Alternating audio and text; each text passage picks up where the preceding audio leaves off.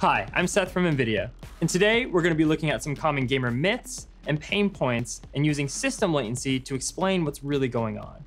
System latency is the time from when your mouse button is clicked to when the resulting pixels appear on screen. We're going to be looking at high latency, medium latency, and low latency systems together with CSGO legend and Valorant streamer Jordan Nothing Gilbert, as well as a high-speed camera to see what's really going on. So Jordan, thanks for having us. So, what competitive games have you been playing recently? Lately, I've mostly been playing Valorant. Obviously, come from a CSGO background, but the novelty of playing a new game has been fun and a different challenge for me. So what role does precision play in competitive games like Valorant? Precision plays a massive role because, aside from trying to outplay people positionally or strategically, if you can't actually finish off the frag, then all the positions and strategic things you could do don't really matter. Every gamer I've heard that wants to compete at a high level wants precision. Does responsiveness deliver precision? I think to a certain degree, responsiveness equals precision because you want your mouse to feel like an extension of your hand. And if everything that your mouse is doing is responsive, that means everything at the other end of your mouse is going to be mimicked on the screen. And I can immediately tell when it's not doing what I want it to do. So what is hit registration in games? When I put my cursor on an opponent and I click, did it actually register when I shot while the crosshair is on their body, or did somehow they magically evade my bullet? Let's put that to the test. Let's figure out how system latency impacts some of the biggest myths and feelings we get as competitive gamers. In this test, we're going to find out how much system latency impacts hit registration. As I'm testing this, I'm going to be running across garage doors, and Nothing is going to have no idea when I'm crossing. Go for it. Wait, let me turn on the white noise. Using white noise right now because, Seth doesn't want me cheating. Hearing his keyboard clicks. This is the medium latency system, running at about 33 milliseconds of system latency and about 144 hertz. That looked on. Come on. Give me that. All right, should we check the high speed? I'm down. We feel like you just hit your shot. So let's take a look and actually see what happened here. So here at the bottom, that green light will turn off when you actually press your mouse button. Okay, so I'm on him, I'm on him, I'm on him. And then it's off, and my crosshair is on him. My dot is on him. Exactly. So you actually hit him. Blasphemy! Now let's take a look at the high latency system, running at about 58 milliseconds of system latency at 60 hertz.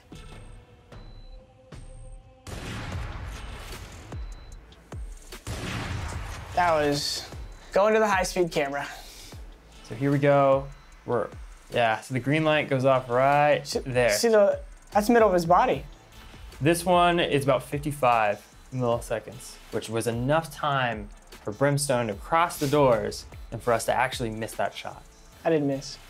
You didn't miss. You didn't hit it. So actually what's happening here, their system latency is affecting the shot in two different ways. Since the frame rate is lower, our CPU side has longer latency, which means that the mouse is being sampled at a slower rate. Additionally, what we're also seeing here is a delayed view of the game world. So in reality, Brimstone is actually about 55, 60 milliseconds ahead of what we're actually seeing. So those two things are working against us. We're visually getting late information, and due to the frame rate and the higher CPU latency, our shot is going into the game state at a later time. All right, so now you're on 360 hertz, 360 FPS, super low system latency. Just can't hear anything. Easy. Ooh. Blinked.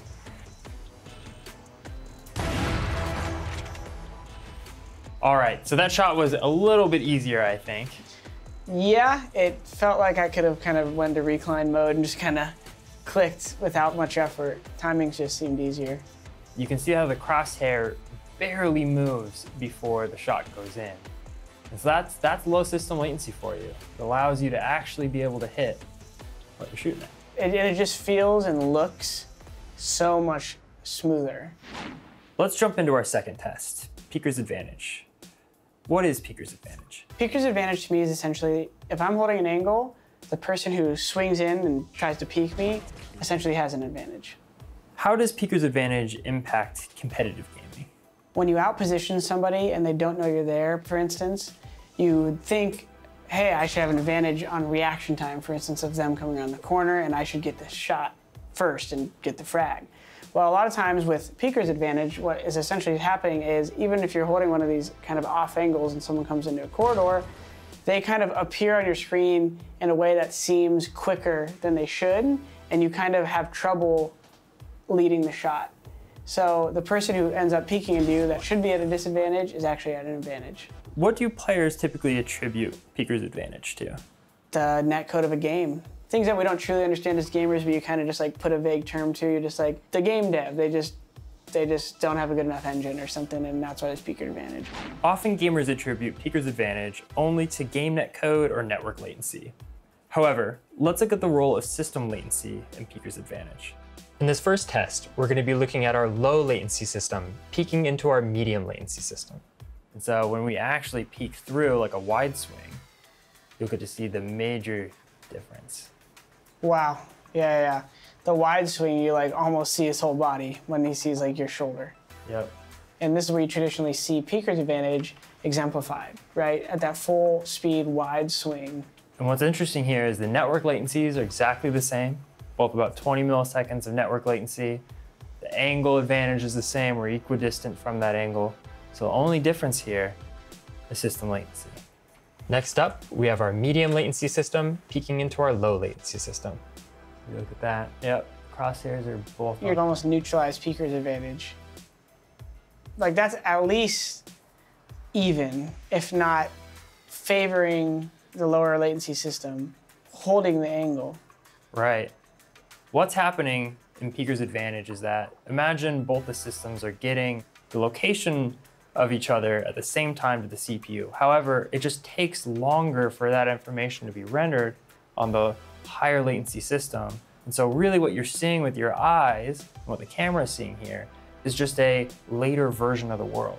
This is all I needed to see, because like the fact, because that's the biggest advantage in, for instance, we're looking at Valorant, is when someone's holding an angle and you wide swing into a corridor, they generally just seem like lightning fast. So essentially, if your system latency is lower than your opponent's, typically you can play peeker's advantage to your benefit, Correct. Whether it's holding or attacking. Next, we're going to have our low latency system peek our high latency system. 60 FPS, 60 Hertz is roughly, in this case, about 70 milliseconds end-to-end system latency compared to 15 milliseconds end-to-end system latency on the low latency system. It's 55 milliseconds of additional peeker's advantage that the low latency system is providing in this case. Oh my gosh. It looks like a full model almost. All right, so now we're watching, I peaked with the 60 Hertz, 60 FPS system. I think in this case, I think you're still... I think it's anti-peeker's advantage. Yeah, still by like 10%. Probably. It looks like, actually, it does more than mitigate it. You still have the advantage while holding. We're not telling you to hold every angle just because, but we're saying you might be able to. As long as there is a long distance multiplayer gaming, there's always going to be peeker's advantage. And so having low system latency is a good way to mitigate as much of it as you can. Pro level, competing on a LAN environment with low latency system, that's going to be insane because now you're like fully almost mitigating peeker's advantage. All right, so this is our last test. Let's start off by explaining what are flick shots.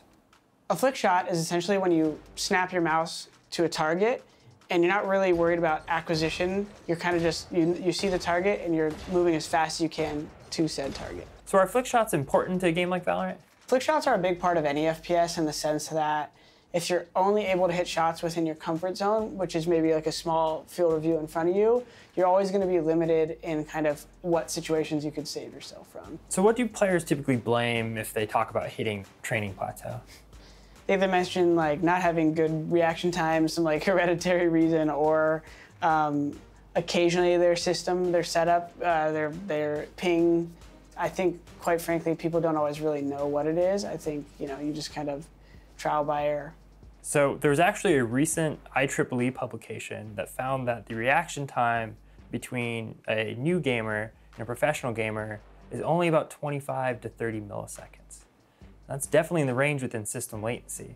So I think in this test, what we can go do is do some flicks in the range, see if there is a difference between these system latencies and our precision, and then try to quantify that difference by looking at our accuracy between high system latency and low system latency. Using a high-speed camera, I'll be recording where nothing pulled the trigger on each target, and using the NVIDIA Reflex Latency Analyzer, I'll record the system latency of each shot so that we can compare the average system latency of each case.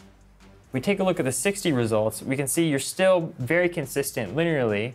However, the spread and even the closer spread, the misses, they're a little bit more spread out. Outside the shoulders a bit. So at 144, here we are. Still a nice linear spread. You're consistent as a player. Your mouse movement is pretty consistent. At 360, it's pretty grouped around the head. That range is about 6 milliseconds, as to where at 60 FPS in Valorant, the range was closer to 20 milliseconds of variability. Just looking at system latency, it's cool to actually see that metric versus just, hey, 360 hertz, like what does that mean? These are just a couple tests and it's already showing tighter results with the lower latency.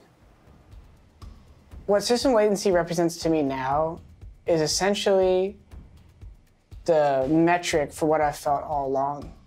I think I've always known what smooth gameplay feels like. I just never was able to put a number to it or the difference from the previous level of smooth that I experienced. Now that I know what system latency is, I'm going to be able to track and kind of gauge the difference of each system I play on, which is going to be awesome. Being able to quantify system latency with the NVIDIA Reflex Latency Analyzer is super cool.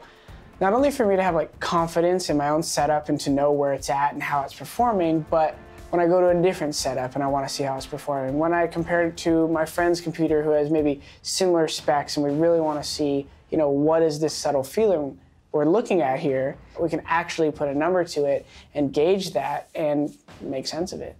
I think at this point, system latency is something nobody knows about and no one thinks is important. And I think we're at a stage after today where we're going to actually be able to tell the community and tell the scene why it's so important or why it matters. And I think moving forward, system latency is going to be a big part of observing the standards at a tournament, for instance, observing the standards at your own home and raising the tides for everybody.